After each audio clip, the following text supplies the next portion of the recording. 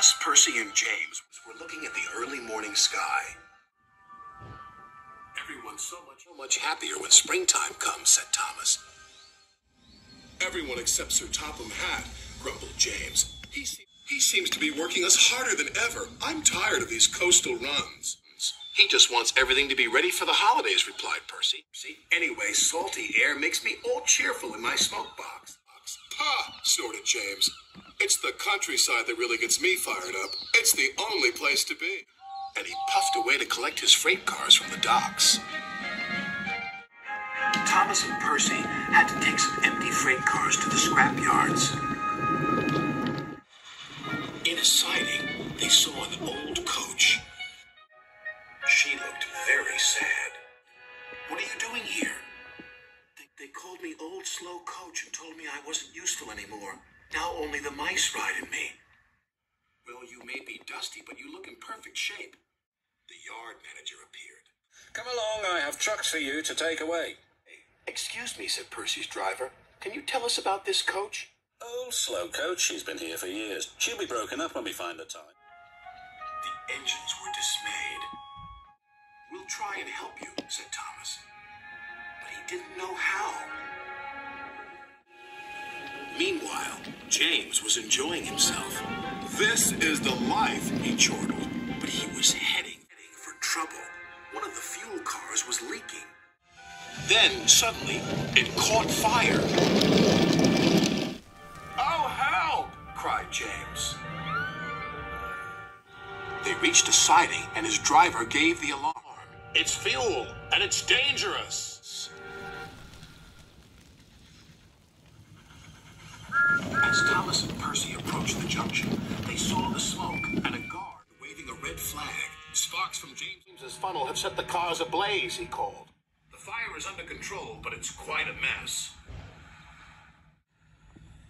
You said the countryside got you all fired up, James, said Percy, but I didn't think you meant it in this way. Ha, snorted James. It was the stupid car's fault, not mine. It's safe to proceed now, called a fireman. Thomas and Percy now felt sorry for James. It wasn't long before they reached the station.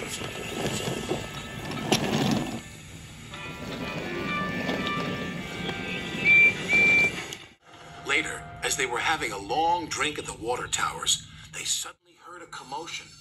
What's the matter, Thomas asked. It's another fire at the workmen's hut, replied Thomas's driver. We better see what we can do.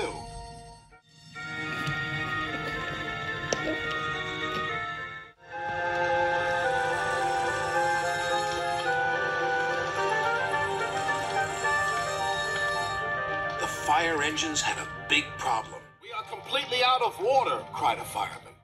We can't use seawater because it clogs our works. We'll just have to let that building burn.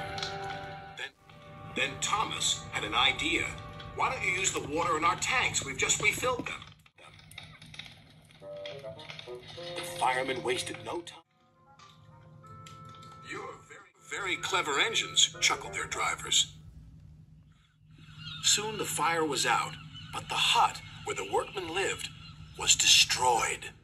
The men can't sleep on the beach, said the foreman. What about Old Slowcoach? She would be perfect for the workmen, said Percy. Comfy, too, added Thomas. What a good idea, Percy, said his driver. They phoned Sir Topham Hatt, who agreed. She'll be spick and span by the time you collect her. And she was, and very happy, too. I can't thank you enough. I feel splendid. The engines buffered up to her, and she set off happily for her new home.